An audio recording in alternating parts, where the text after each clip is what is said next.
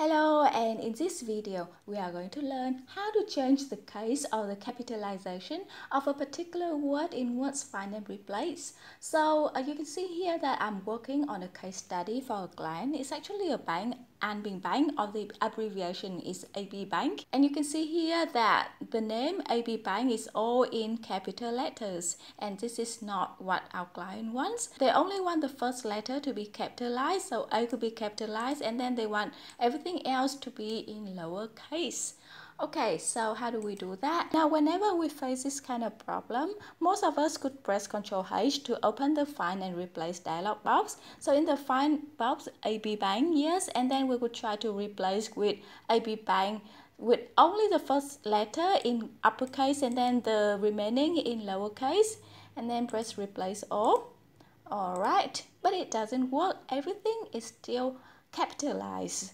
Now, why is that the case? By default, everything in Find and Replace is not case sensitive. So in order to make it case sensitive, all we need to do is to check this option, Match Case, and then click Replace All.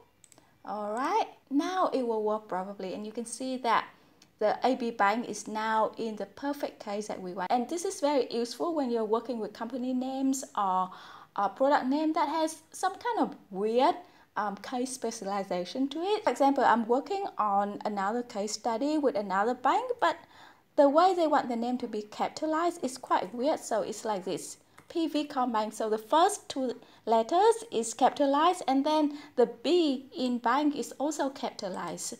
So in this case, just press Replace or make sure that you do Match Case. Oh, it doesn't work because AB Bank is now been in lowercase. So AB Bank, and then replace it with PV Bank, Match Case. Alright. Now everything will work properly, and you can have any kind of case capitalization that you want. And Word Find and Replace will understand and return you with exactly what you want. So I hope you found this video helpful. That's it for now. Happy learning, and see you in the next video.